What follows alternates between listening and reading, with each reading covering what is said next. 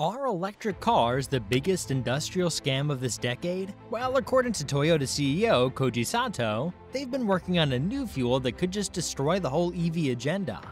The CEO is definitely not an electric vehicle lover, and hates the idea of going all electric like the world leaders are pushing for. Come on, jump in and give you a ride to Washington. Come on, we're ready. But then, why are Toyota flooding the market with these EV cars? The answer is pretty obvious when you think about it. It's because they're forced to participate in the EV market by the world leaders who are pushing the agenda to ban combustion car engines. Despite this, Toyota's been secretly working on a new fuel type that can make the combustion car engine enthusiasts very happy again.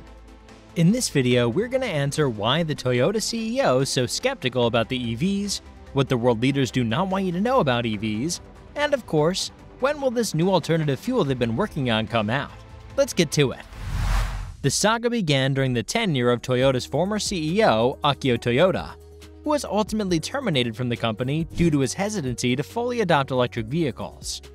It raises the question, why would the leader of one of the world's most prominent automobile manufacturers resist what many deem an unavoidable trend of the future?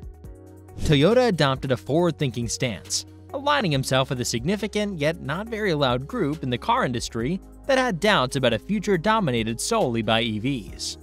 The former CEO consistently advocated for a comprehensive approach, emphasizing that the way forward is to explore a variety of powertrain technologies, not just EVs.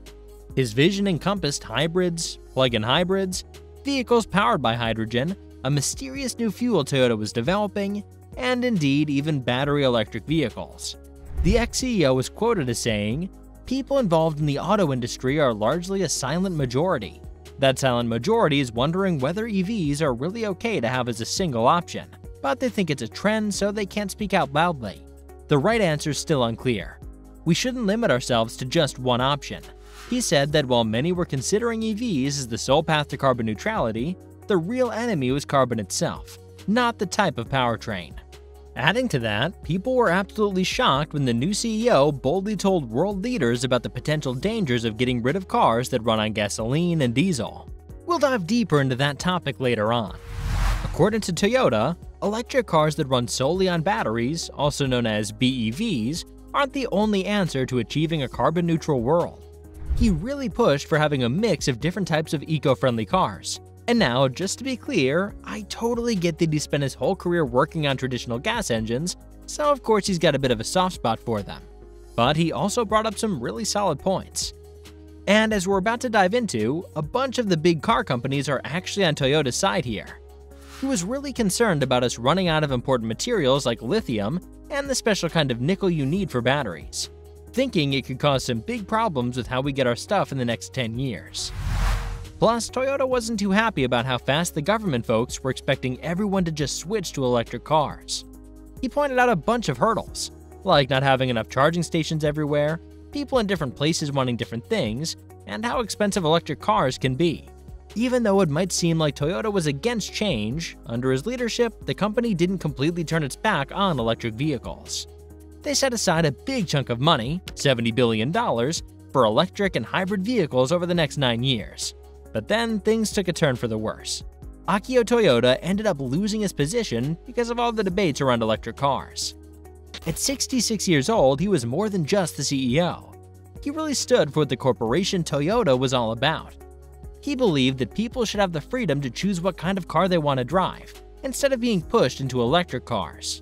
But because of his beliefs, Toyota ended up being seen as one of the companies that was really holding back progress in 2022. And they were put in the same category as big oil companies like ExxonMobil. Toyota wasn't the only one raising his voice about the super quick shift to all-electric vehicles. Oliver Zipse, the big boss at BMW, warned that putting all our eggs in the EV basket could make us too dependent on just a few countries, especially since China has a tight grip on most of the stuff we need to make batteries. Carlos Tavares, who's in charge of both Stellantis and Jeep, also threw in his 2 cents. Saying that completely banning gas guzzlers could lead to some serious social issues that we might not be able to handle.